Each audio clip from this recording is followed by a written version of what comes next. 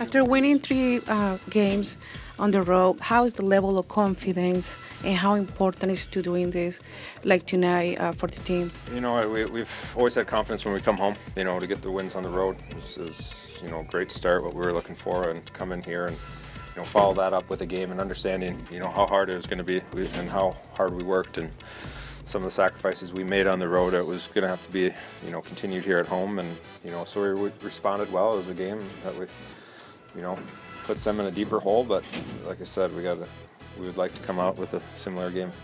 Besides your performance, how important was the contribution of each player for this game?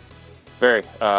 You know, you don't win in playoffs without having everybody on board and everybody filling a certain role. So, yeah, it was a great win tonight, and we did have everybody going.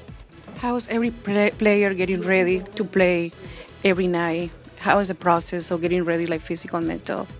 No, you gotta stay ready. These playoffs, and everybody's waiting for this moment, and just keep focused and play discipline all night. Let's make your line. Peter, congratulations, 3 winning games.